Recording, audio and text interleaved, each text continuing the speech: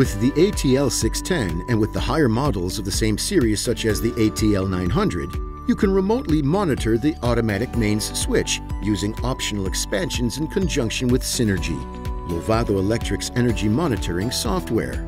Let's see how to set up communication.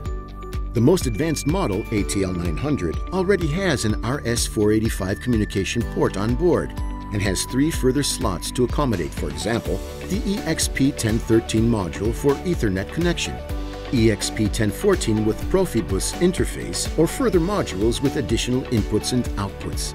Connect the expansion modules with the device switched off. When you restart it, the added modules will be recognized automatically.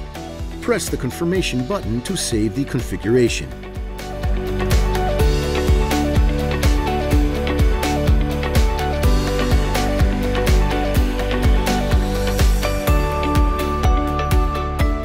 To set the communication parameters, enter Setup, then go to the Communications menu using the arrows.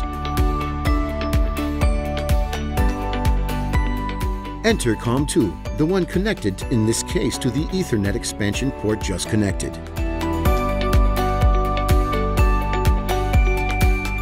Here, you can change the serial node, set the IP address provided by the system administrator, or set it to DHCP subnet mask and TCP IP port.